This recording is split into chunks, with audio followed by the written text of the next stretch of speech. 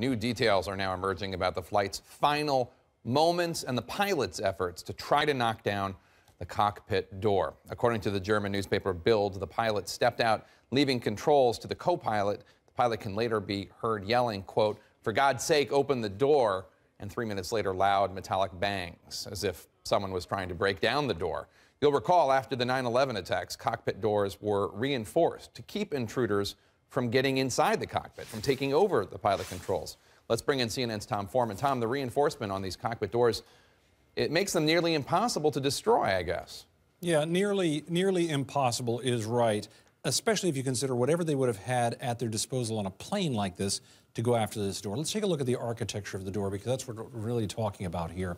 From the cabin area, you can see the keypad that a pilot would use to get in if it's not locked from the cockpit, and it was.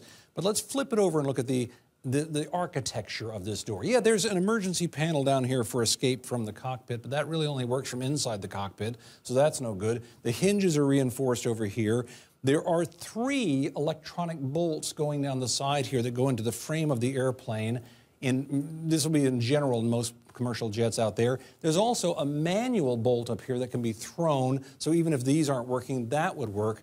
This is a tremendous amount of holding force on the door, but inside the door, there's also an awful lot of resistance. If you can't go around the edge, you try to go through the middle.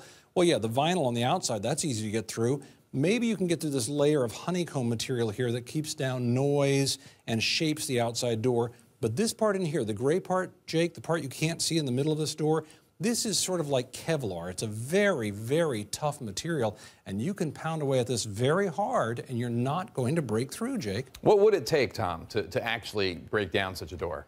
Well, you mentioned 9/11. That's really the standard they're looking at here. If you had a pistol, you could shoot at this door, at the joints and everything else, and it still would not give way. It's designed to resist that. If you had a grenade and you set it off out here, the shrapnel would not cut through the door, let alone blow it off its hinges.